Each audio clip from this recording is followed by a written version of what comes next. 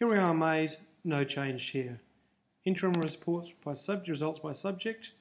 Choose a class. I choose my Year 7 Computer Introduction class. So I come in here, nothing changed.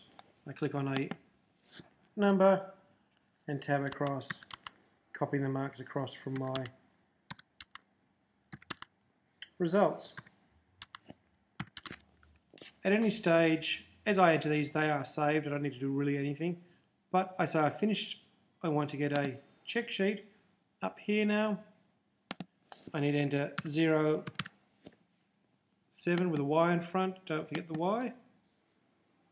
Run that, and it produces me my report. Let's have a look at it. So you notice I only entered one student in this class at the moment. I was interrupted or whatever. Or you might have done the whole thing, but you want to go and change it. Let me just file save that so I don't have to go looking for it.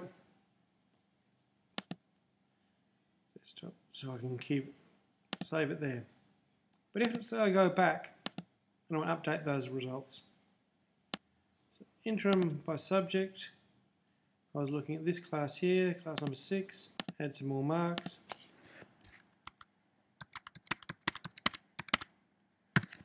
And let's say I finish the class, so I can go and reprint the report. With 0, 7, don't forget the Y. You notice that there's now a message down here that says, hey, this has changed. You need to rerun the report. What does that mean? Click this button here.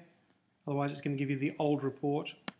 So if I have a look now, you see it's changed. I've added the second row of people there, so I can save that where I want it.